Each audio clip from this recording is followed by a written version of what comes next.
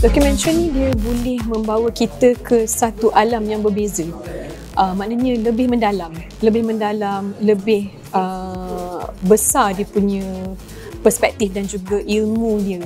So sebagai orang yang nak view dokumentari ni, bila dia tengok orang produce dokumentari, dia mungkin akan dapat orang kata macam satu penghijrahan ataupun orang kata penghijrahan yang lain daripada apa yang dia boleh dapat pada filem, because documentary is realism kan.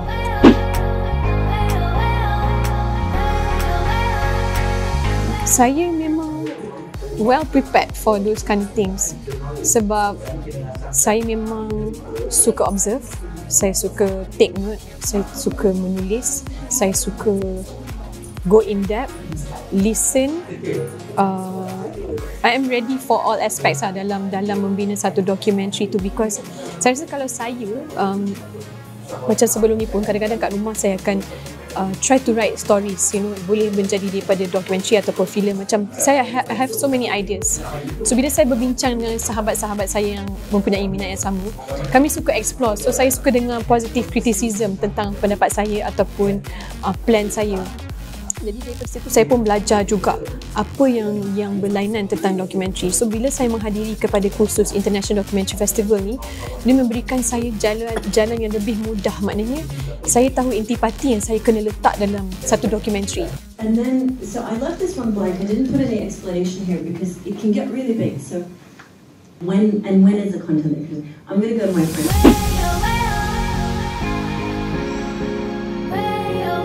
Honestly, I don't remember, tapi I think I've watched numerous subjects, terbitan lokal ataupun international yang membuat dokumentari tentang benda di Malaysia. I think mostly it has to do with crime kind of documentaries. I think dia pernah feature juga, dan juga could be autobiographies. Macam Piramli and all that. We've seen like short documentaries on that before. Those that do interest me, I think autobiography punya documentaries adalah sesuatu yang unik lah bagi saya, sebab kita dapat mengetahui tentang individu itu dan sejarah kehidupan dia secara mendalam kan.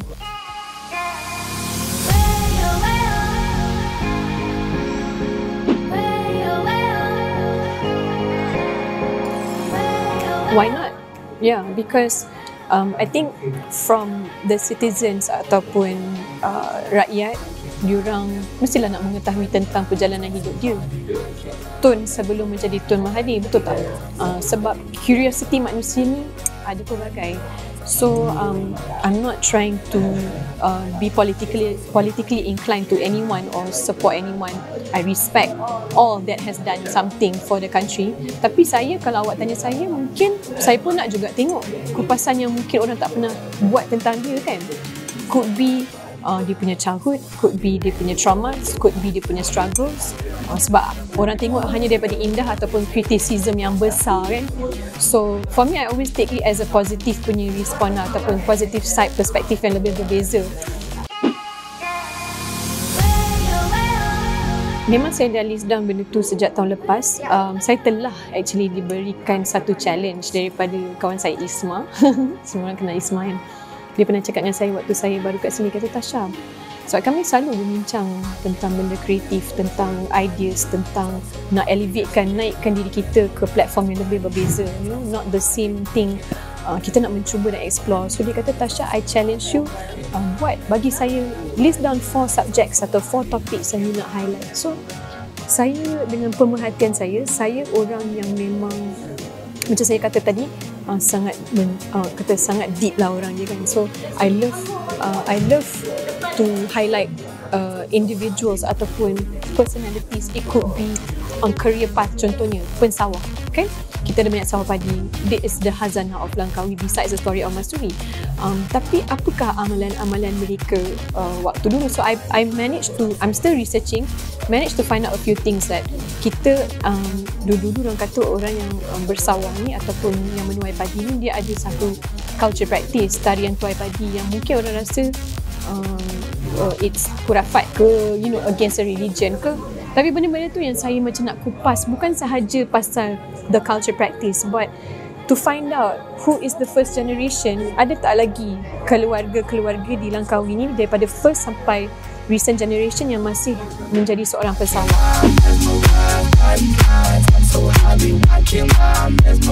Tasha bukan orang yang pakar to criticize deeply about one's journey, tapi I want to see Malaysia be on the same path ataupun par, because ini adalah satu permulaan dah rasanya kita buat acara yang Walk the Dog ni kan. So di sini saya sebagai orang yang baru yang minat rasa we need to grow together, dan kita, the first thing saya rasa untuk kita naik ke level yang tinggi is to accept all criticism dalam hidup kita. Kita tak boleh have any egoism. We have to put aside all feelings to be able to grow. My study background, after I finished high school, I did graphic design and advertising, performing arts also, and then US Scholar for Performing Arts, and then in graphic design I buat dekat The One Academy. And honestly, throughout my many years until today, I always keep on studying. So I pernah ambil kursus nutrisi, herbal studies, because for me I think ilmu is until you're selagi yang mampu. So I'm always constantly learning new things. So I rasa macam bila kita masuk ke alam dokumentari ni, I rasa bolehlah I compile beberapa benda yang I belajar, because I think Langkawi adalah satu tempat di mana saya pernah mengambil diploma perubatan herbal dengan our top Malaysian herbalist, arwah Dr. Gani. He wrote many books and he was the gem of the country. Yes, I came here for that.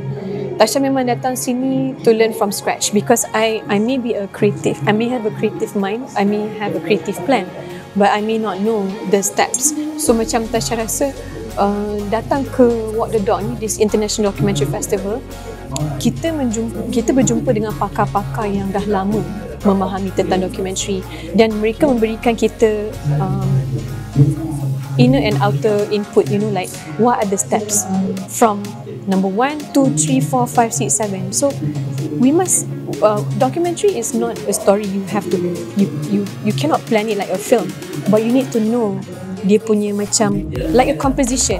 Apakah pengenalan dia, apakah first paragraph dia, apakah second paragraph dia. So this is what I have been looking for.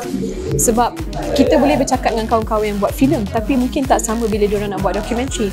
So bila saya datang dengan Isma ke sini, telah memberikan kami satu open mind dan ilmu yang sangat banyak, yang for me 3 hari tak cukup sebenarnya. 3 hari tak cukup. I would love to really timba as much as I can. Memang kata dalam crucial time ni kan, untuk saya rasa benda ni perfect timing lah untuk saya. Mungkinlah ini adalah peluang dan jalan untuk saya teruskan perjuangan to the next step.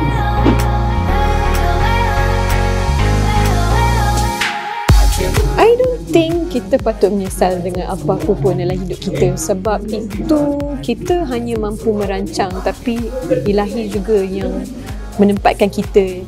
So I think macam ni, when you are a person of arts kan, kita kena explore semua benda. To be honest, dulu sebab saya bermula dengan commercial, menjadi seorang commercial model dari umur 6 tahun. Okay, so I grew up dalam industri tu.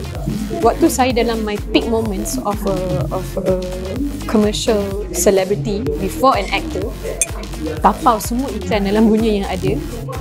Sampai pada masa satu tahap tu saya pernah cakap, I want to be the person behind the scene.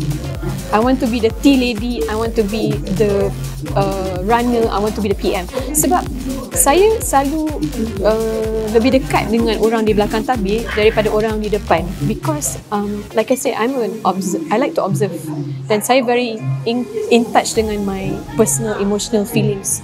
So I love talking, I love understanding, I love learning, I love listening to people's stories of life.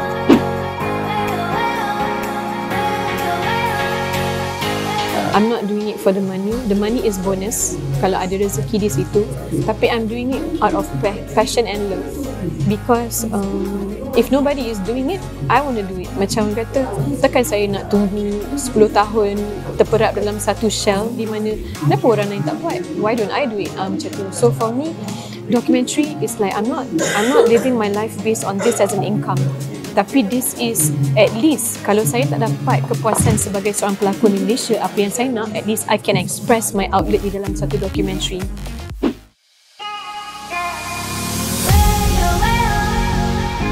I can't say that I'm prepared or not prepared.